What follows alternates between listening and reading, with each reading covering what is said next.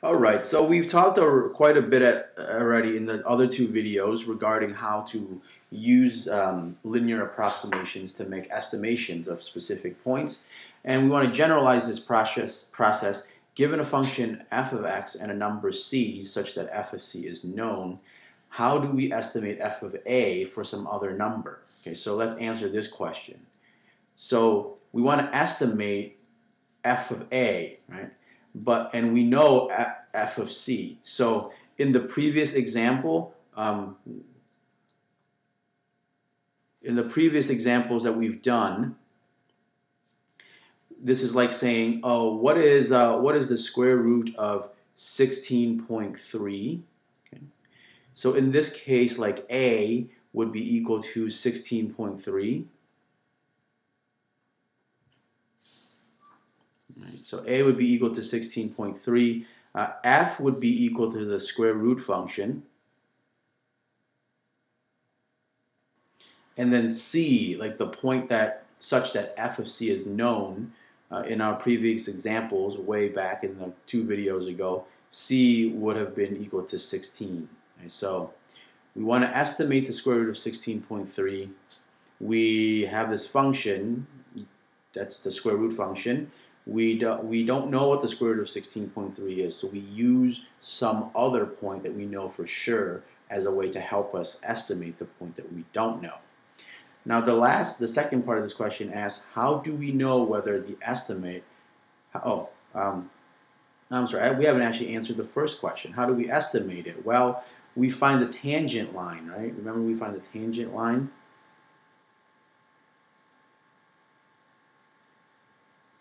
To f,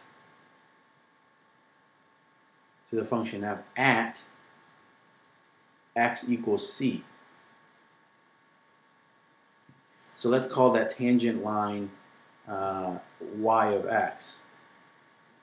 Then we can conclude that f of a, which is the value that we're really trying to find, is approximately equal to y of a.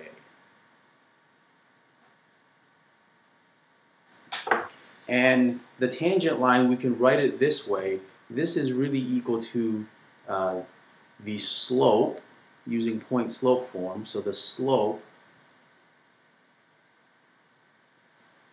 at c times x minus c plus y of c. So this quick equation here bears and requires a little bit of explanation. I'm sorry, not y of c. That would be quite a lot more, even more explanation. F of c is what I meant to write here. This should say plus f of c. So y of x is exactly equal to f prime of c times x minus c plus f of c. So let me explain where that came from, just in case you don't quite get it. So in point slope form, we know that y minus f of c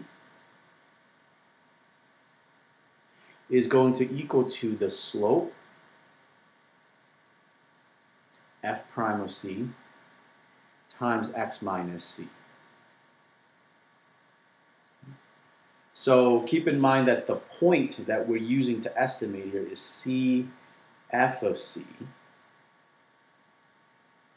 That's the point that we're using. The slope that we find is f prime of c, and in point slope form it looks like this. So when we rewrite it, we just take f of c and move it to the other side, and we get this short and succinct. I don't know how succinct it is, but it's a little bit simpler to look at than this one. And if we wanted to find the value of f of a, we know that it's approximately equal to y of a. In other words, we're going to take out x and substitute a in there. So, y of a in this case would be equal to f prime of c times a minus c plus f of c. So y of a is equal to this, and that's approximately equal to f of a. So that's the answer to our first question, how do we estimate? And the answer to our second question, is it an overestimate or an over-approximation or an underestimation? Well, remember, for that problem, we have to check concavity. Concavity is the reasoning and the solution to that problem. So if it is concave up, what's going on here? If the graph of f is concave up at C, in other words, the second derivative at C is positive, it's concave up, so you have some curve like this. Whoops, not like that, that's concave down. If it is concave up, so like more like this, then what you're going to have is an under approximation.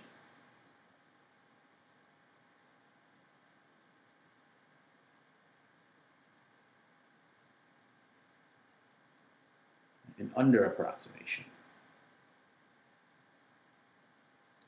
And if you have it the other way around, where f double prime at C is negative, so it is concave down, so like this, and you have that tangent line going through, then it's going to be an over approximation.